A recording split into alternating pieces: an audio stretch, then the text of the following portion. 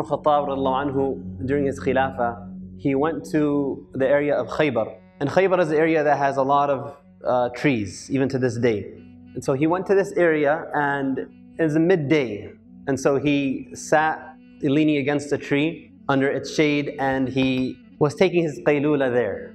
Amir al-Mu'mineen, the leader of the whole ummah, and he's taking qaylula underneath a tree. And so he fell asleep.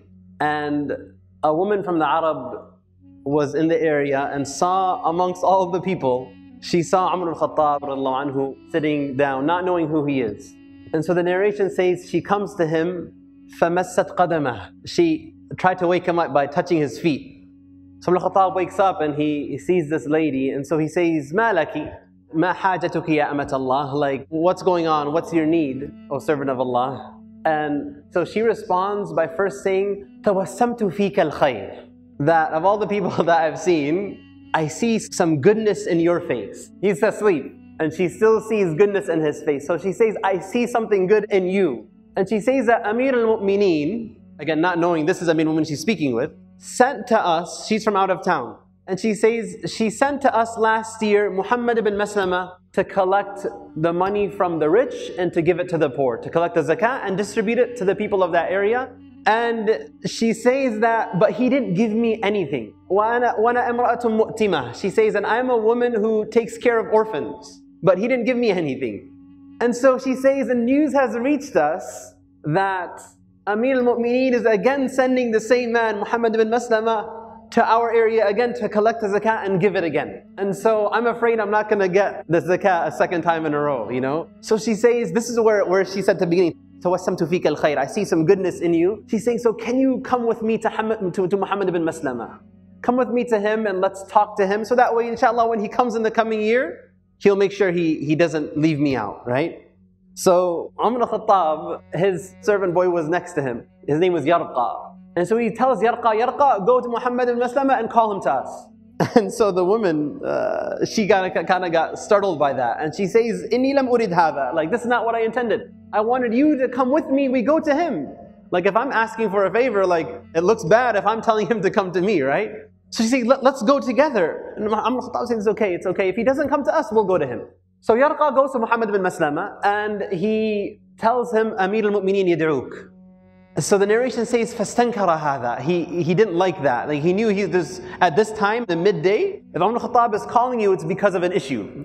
There's something going on. So he says, مَا شَأْنُهُ. Like, what's up? Like, do you know why he wants to talk to me? And he says, no, except that I saw that there was a woman next to him. And so Muhammad ibn Maslama comes, and he finds Amir al-Mu'mineen just where he was, under the tree. And so he says, Assalamu alayka ya Amir al-Mu'mineen wa rahmatullah.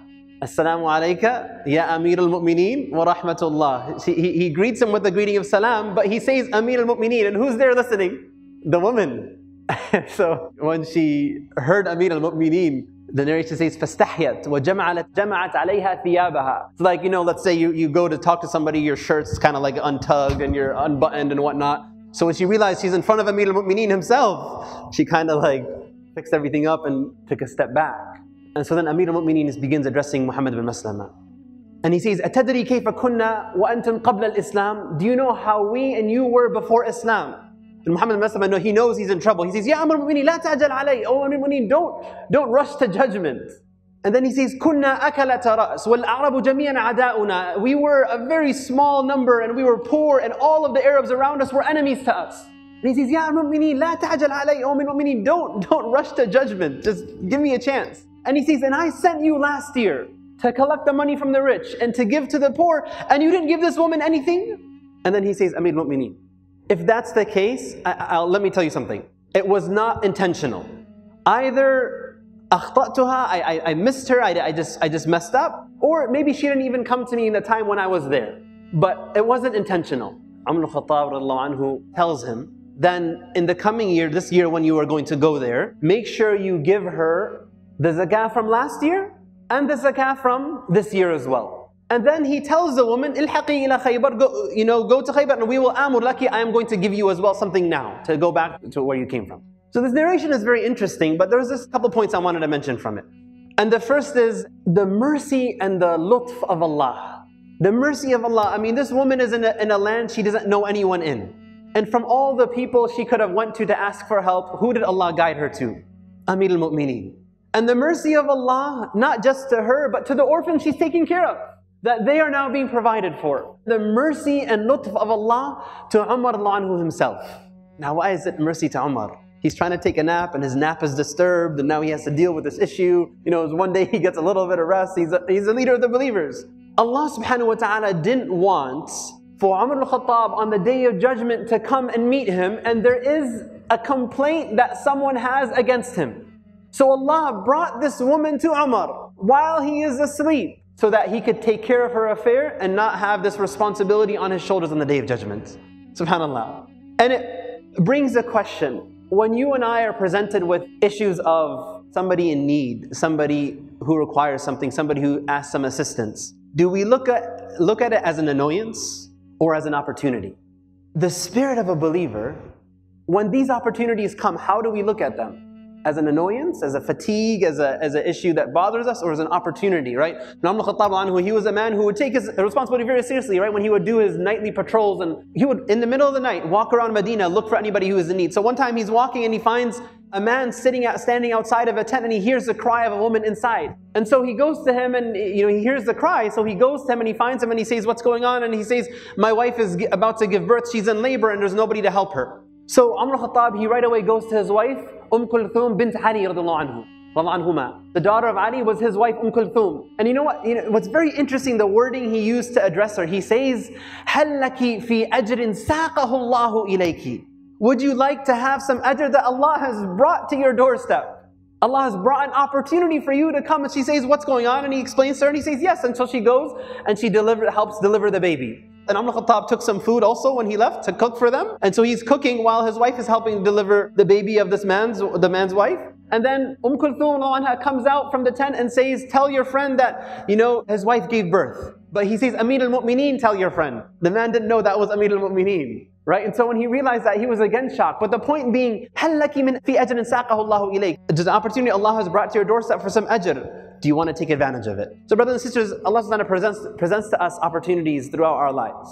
Small things, big things, that we can either look at our perspective really dictates how we respond. Do we look to it as an opportunity for khair, an opportunity for ajr, an opportunity that perhaps Allah will prevent us from having a responsibility on the day of judgment, as a means that we raise our rank and our sins be forgiven? Wallahu fi auni al-abd ma kana al-abdu fi auni akhihi. That Allah will be in your assistance so long as you're in assistance of others? Or do we look at it as an annoyance or a fatigue? We ask Allah to give us tawfiq and make us amongst those who are anfa'un nas lin nas, that we are most beneficial to the people and those around us. Allahumma ameen.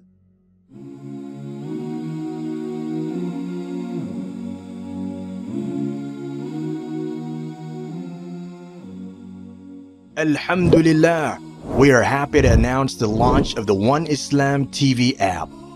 Watch hundreds of high-quality produced Islamic reminders, Quran learning videos, stories of the prophets, and so much more. 2 new videos uploaded daily, inshallah. Watch videos on demand, or download videos and watch offline. No more annoying ads or pop-ups. 100% safe browsing for your peace of mind. Watch or listen to lectures and lessons while you work, rest, or drive with your device switched off.